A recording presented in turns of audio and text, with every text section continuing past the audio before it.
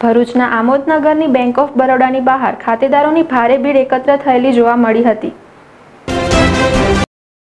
આમોદનગરમાં આવેલી bank of Baroda શાખામાં ખાતેદારોની ભારે ભીડ એકત્ર થયેલી જોવા મળે છે।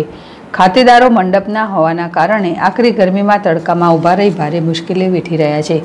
એક તરફ દેશમાં અને રાજ્યમાં કોરોના વાયરસના પોઝિટિવ દર્દીઓની સંખ્યા વધી રહી છે।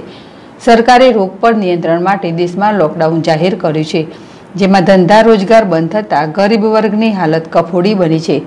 ત્યારે કેન્દ્ર સરકારે ગરીબોની સહાય માટે મફત ગેસ સબસિડી અને જનધન ખાતામાં રૂપિયા જમા કરાવ્યા છે, જેના થકી ગરીબ વર્ગને રાહત થાય। જોકે સરકાર દ્વારા પૈસા જમા થતાં જ ખાતેદારોની બેંકોની બહાર ભીડ એકત્ર થયેલી જોવા મળી રહી છે। બેંક ઓફ બરોડામાં ખાતેદારો આશરે 7 વાગ્યાથી લાઇનમાં ઊભા રહી જાય છે। બેંકનો સમય 10 વાગ્યાનો હોય, જેથી ગામડાઓમાંથી આવતા ખાતેદારોના ટોરે ટોરા ઉમટી પડે છે। 10-30 વાગ્યાની આસપાસ બેંકની કામગીરી શરૂ થાય છે। ગરમીની મોસમ ચાલી રહી છે, તાપમાન ખૂબ વધી જાય છે। બેંકની બહાર મંડપ બાંધેલો છોડી નાખવામાં આવ્યો, જેથી લોકોને છાંયડો ન મળવાના કારણે લોકો જ્યાં છાંયડો મળે ત્યાં છાંયડો શોધી નીચે જમીન ઉપર બેસી જાય છે, જેથી સોશિયલ ડિસ્ટન્સ પણ જાળવી શકાતું નથી। જેથી બેંક બહાર સોશિયલ ડિસ્ટન્સ જાળવી ઊભા રહી શકાય તે માટે પાડવામાં આવેલા કુંડારા શોભાના ગાંઠિયા સમાન જોઈ શકાય છે।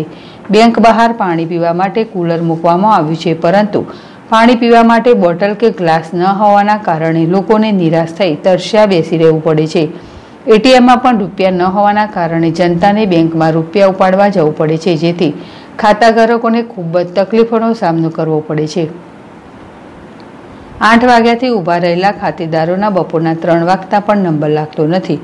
આવી આકરી ગરમીમાં ખાતાધારકો ત્રાહિમામ પોકારી ઉઠ્યા છે।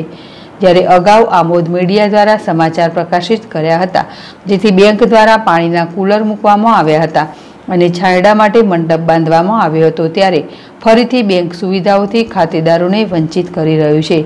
આ સમગ્ર મામલે આમોદ મીડિયા દ્વારા બેંક મેનેજર સાથે વાતચીત કરી જાણ કરવામાં આવી છે।